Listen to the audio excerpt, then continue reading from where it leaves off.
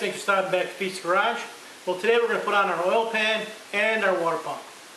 Alright, first things first. For the front seal going in the timing chain cover, there are two different thicknesses.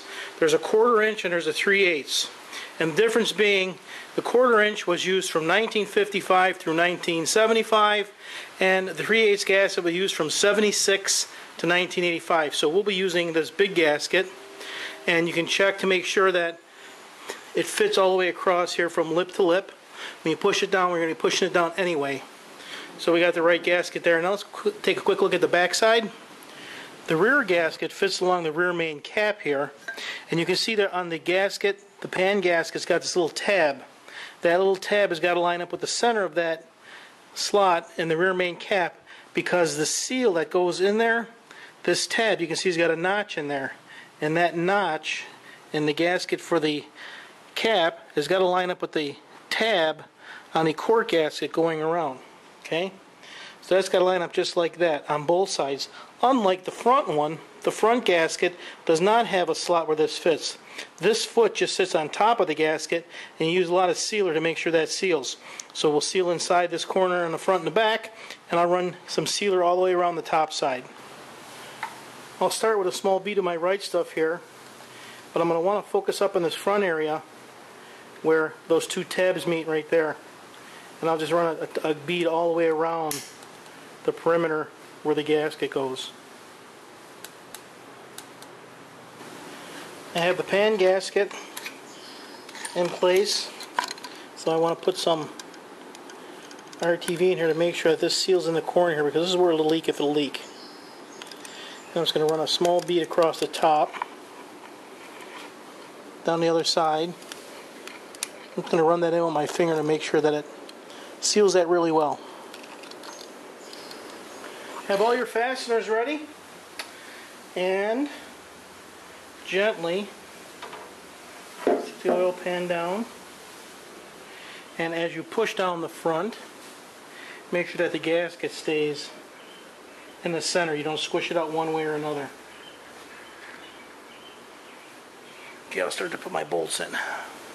As you tighten down the front here, just go side to side real slow, and as you squish out the sealant on either side, you're just trying to make sure that you're not moving that gasket one way or another.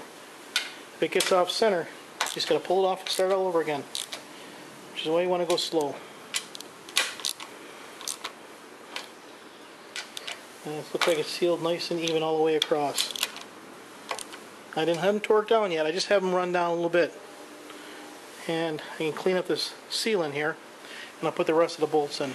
The torque spec on oil pan bolts, these oil pan bolts, is 12 foot-pounds, but you have to be careful sneaking up on that, and you want to go in a straight line, go around the pan as many times as you can, a little bit at a time, because what will happen is you can start to squish this gasket out here well before you get to 12 foot-pounds. So I like to go very, very slow. Once I get it tight, not even a quarter, an eighth of a turn at a time, and watch for that gasket to start to come out. If that starts to come out, you got to stop, because you'll end up squishing that out of there and you'll create a leak. Okay, oil pan is on. We'll flip it over and we'll put the water pump on. One thing with the water pump, this bottom hole here is a through hole. It goes all the way into the water cavity, so you have to make sure you seal this thread here, seal this hole with some silicone sealant, or I'm going to use my right stuff. The other 3 holes are blind holes, so you don't have to worry about those. So I'll put the water pump on, put my gaskets on, and bolt it up. The other thing is there's brackets that go with this, so you want to put the bracket on now so that you don't have to take the bolt back out and risk causing a leak path when you take the bolts out. And we get these down to 45 foot-pounds.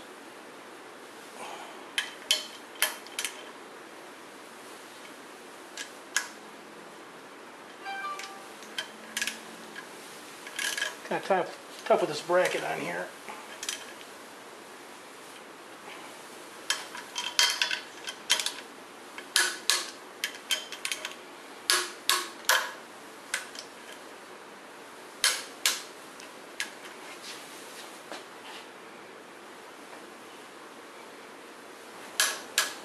Alright, there you go, guys.